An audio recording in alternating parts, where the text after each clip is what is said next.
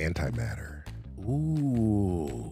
So what we learned is that if you take an antimatter and matter particle and you bring them together, they annihilate. So, What?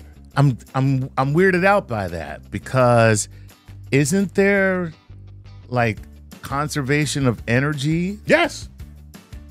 Okay. Well, no. Conservation of mass energy. Right. Yeah. Back in the day, conservation of mass, conservation of energy. Right. Einstein comes along and said, dude, that's one equation. Right. E equals mc squared. You have E on one side, M on the other. Right. That's what's conserved. So add up the masses of these two particles. You can look it up. By the way, the masses are identical of a positron and an electron. Right. Add them up, write down that number, stick it in E equals mc squared, E comes out the other side. If you convert all of that mass into energy, that's how much energy you're gonna have.